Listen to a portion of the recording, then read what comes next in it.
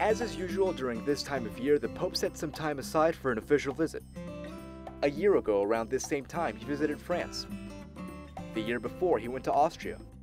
And in 2006, he visited his native Germany. This year, it's Eastern Europe's turn, as he makes his way to the Czech Republic. He's coming to the Czech Republic, but as far as I'm informed, there are thousands of pilgrims coming from the Slovak Republic, from Poland, from Hungary, from Austria. One of the more important parts of the trip is his meeting with representatives of academia. The ambassador says the message the Pope is bringing to his country is meant for Catholics and non-Catholics alike. His Holiness is coming, the whole population of the Czech Republic, not just the Catholic population.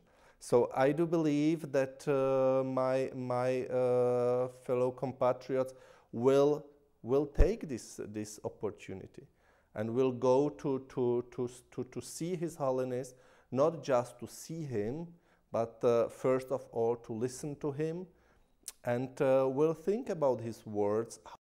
On September 28th, Benedict will celebrate the feast of Saint Wenceslaus in Stara Boleslav, where the saint was killed. The ambassador says that ultimately it will be the message that the Pope brings to his country that will be the measure of the trip's success.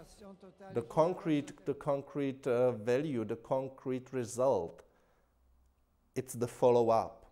It's the question what the visit will bring to the country, how the country will respond, not just in terms of hospitality, but in terms of how far my nation, my country, my fellow counterparts are ready to learn from His Holiness' words.